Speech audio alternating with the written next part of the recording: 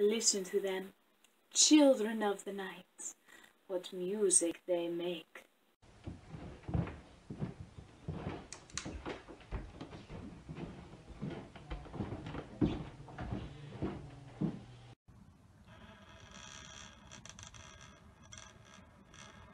Don't you dare touch me! Stand back! No!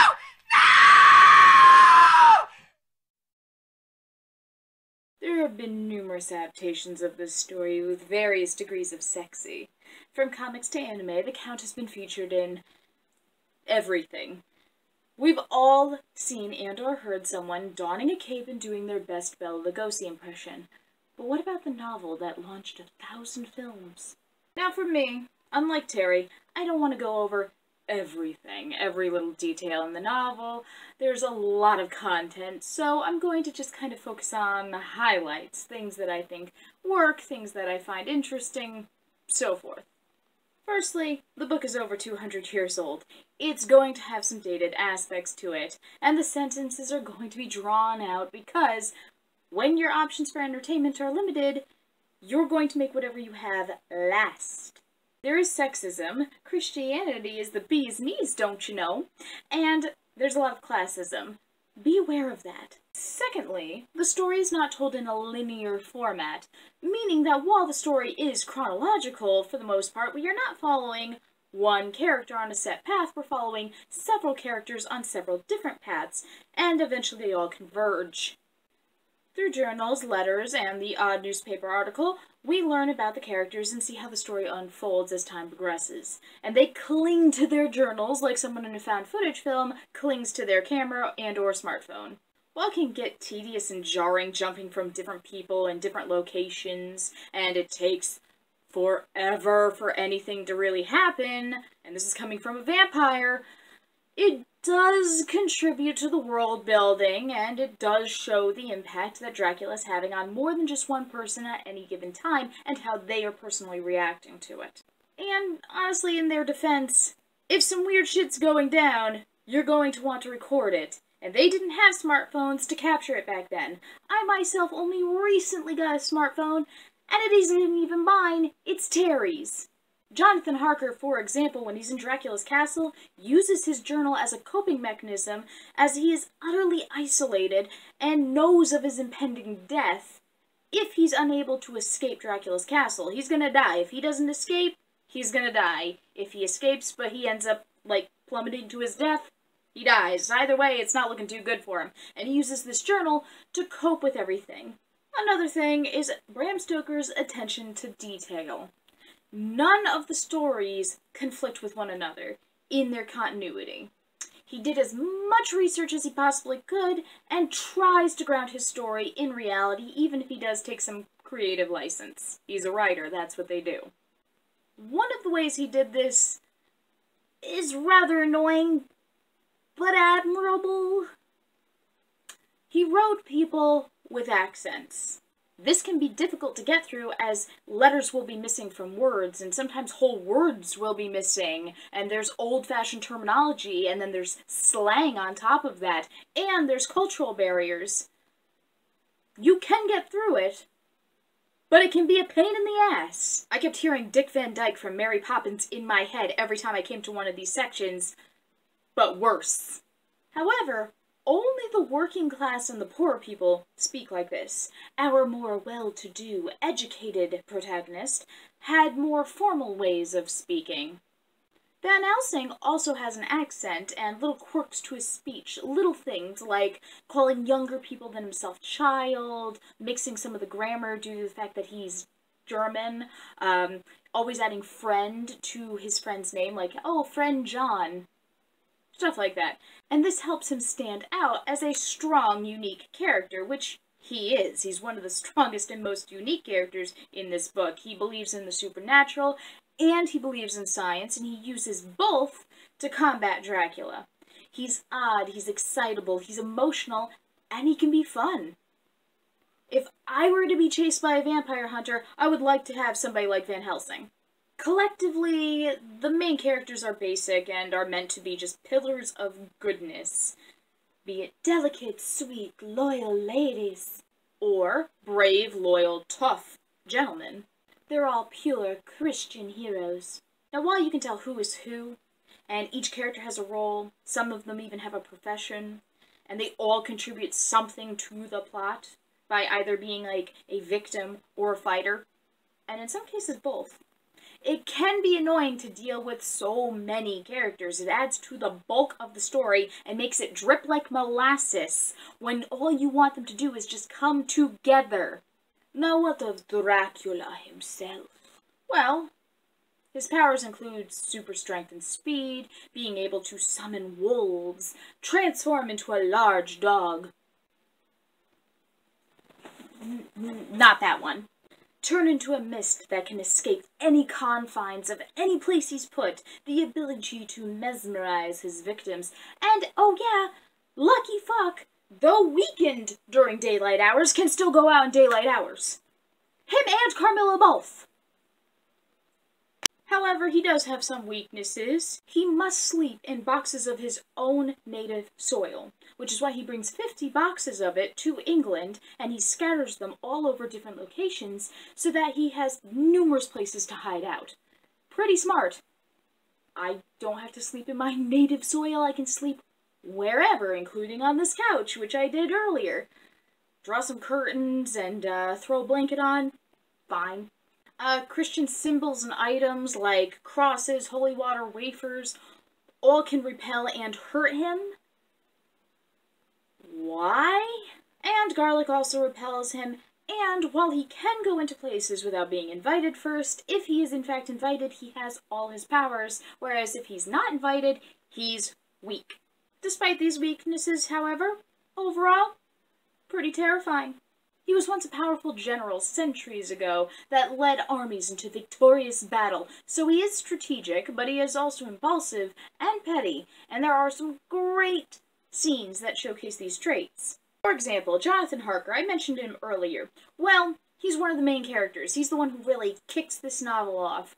He's a solicitor that goes to Dracula's crumbling castle in Transylvania in order to help him finish some paperwork so he can purchase a crumbling abbey in England.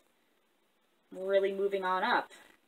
Despite every mortal that Jonathan encounters telling him not to go to Dracula's castle, crossing themselves, offering prayers, one woman offering him a cross for his mother's sake, and even having his first carriage driver try to drive past the place that they were supposed to meet Dracula's carriage so he can get Jonathan to the next town over, so Jonathan won't go to Dracula's castle.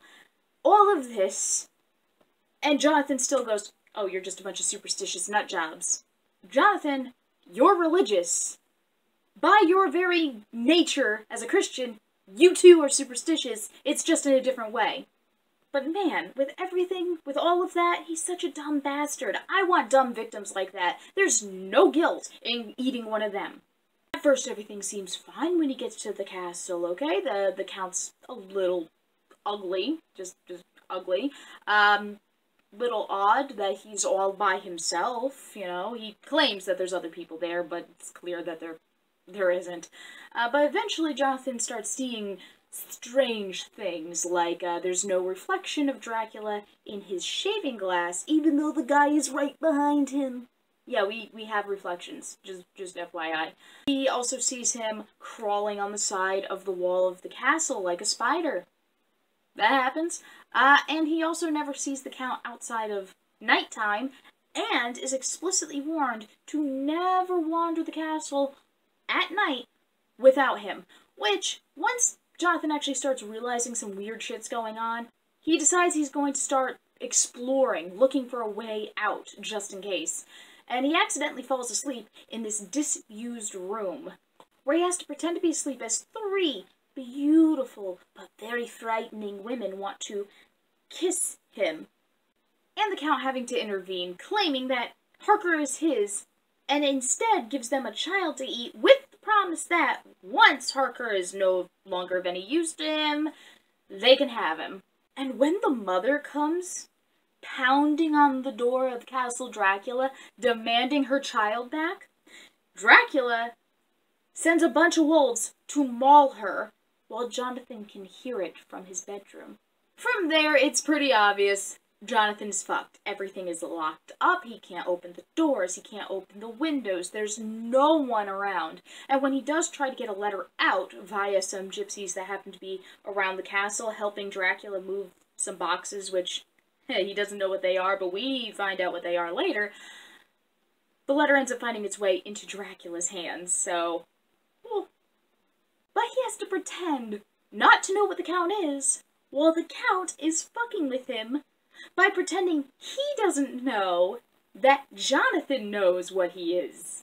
At one point, Jonathan does try to escape, just like straight out the front door, trying not to reveal that he knows what Dracula is, but tries to like force Dracula's hand a little bit because Dracula still kind of needs him. So Dracula's pretending he doesn't know, and it's great. He's hoping to convince the Count to let him go. It's been such a lovely visit. You've been great, but I gotta get home, you know? No, don't worry about my bags, or the fact that it's pitch black outside, or the fact that there's no carriage, so I would have to walk for miles and miles to get to the next town. No, just, it's fine, no worries, Count, just let me leave. Just open the door and let me leave. It's fine. I've got no problems with that. And the Count is like, if that's how you feel. And he smiles as he opens the unopenable front door very slowly. And Jonathan can hear the wolves howling, coming closer and closer. All the while, the Count is watching him, smiling, and it's a game of chicken until eventually Jonathan's like, no, please, no, close the door, I'll stay. Now, he does manage to eventually escape, and he ends up being fine, ultimately.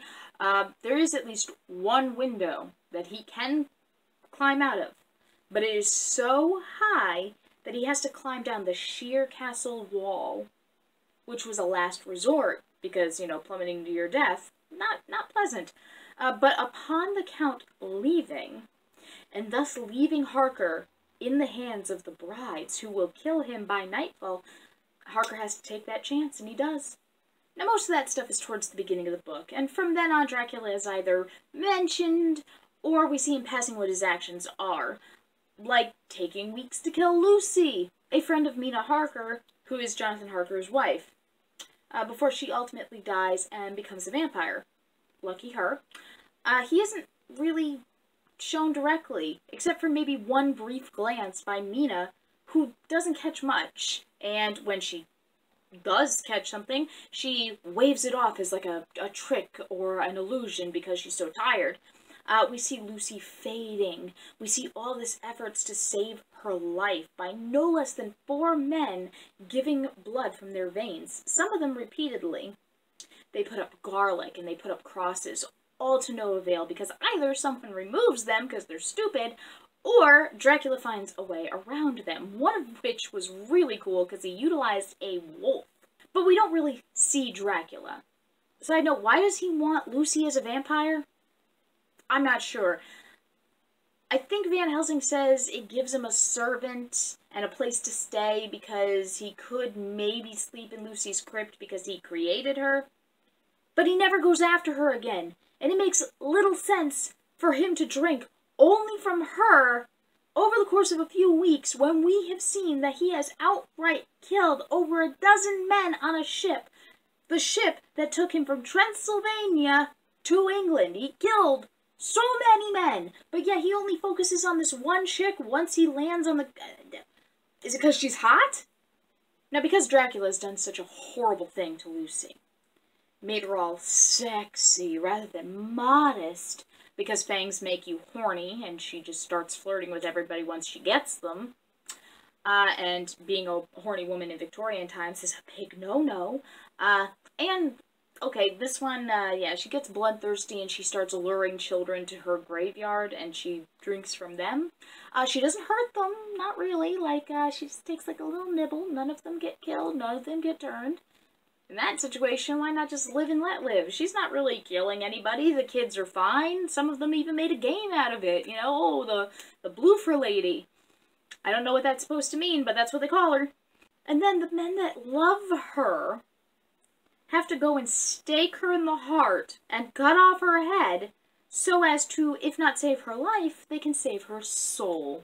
But because Dracula contributed to all of that in the first place, shocker, he's gotta die. He even attacks Mina Harker when everyone thinks they've gotten the upper hand.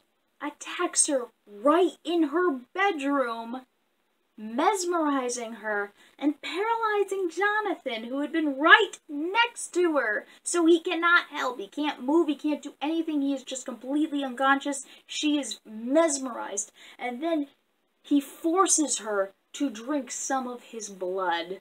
If Mina dies at any point before Dracula is killed, well then, only her soul, not her life, can be saved by that point. Just like Lucy. The reason he attacks Mina is to get back at the foolish mortals that have been finding all his hideouts and then sanctifying with holy water and holy wafers all but 3 of his boxes of earth, thus forcing him to run back to Transylvania. Then it becomes a big race against time, and they have to hunt him down. It's a big showdown, and there are some deaths that occur, but eventually Dracula is killed, and almost everyone is left alive. What I will give this story is that it is interesting.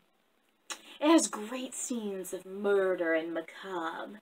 You get a real sense of peril, as there are a good number of victims, and there are plenty of characters, by the way, that I did not go into, like Renfield. But why spoil everything? There are mysterious elements that unfold as you read. Like in Carmilla, the characters don't know the extent of what is going on until it's almost too late. Whereas the reader, us, we're fully like, nah, don't go in there, that's stupid. Me, I'm the one in the shadows going, yes, come, dumb one. For the most part, it's a good classic to pick up. Even if, once again, the vampire dies. Yeah, there are no children of the night out here. I'm not cool enough for wolves.